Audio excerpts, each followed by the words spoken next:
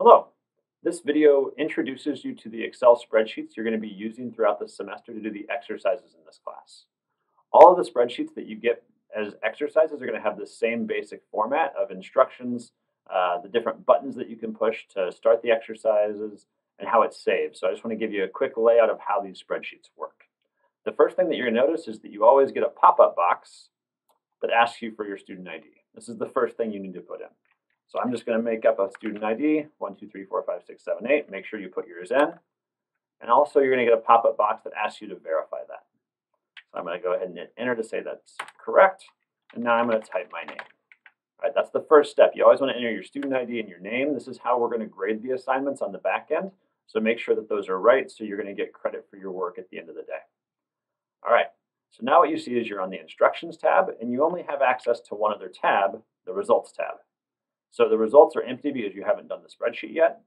The instructions lay out exactly kind of how the spreadsheet works. Essentially, what you're going to do is hit the start button whenever you want to start the exercises.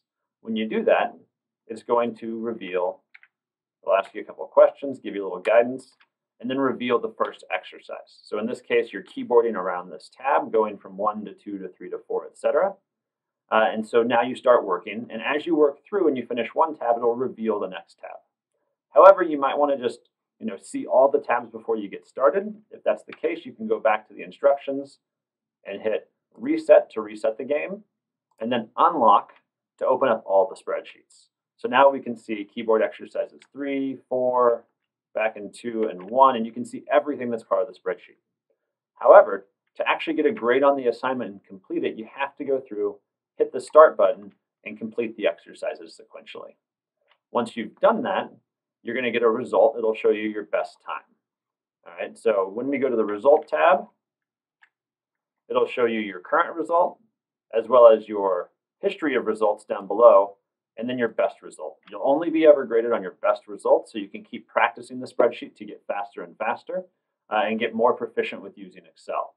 So once you're ready and you're pleased with your best result, what you can go ahead and do is go ahead and click the Save button.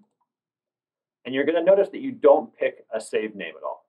Instead, it's going to automatically save the worksheet, in this case as keyboarding exercise underscore your student ID.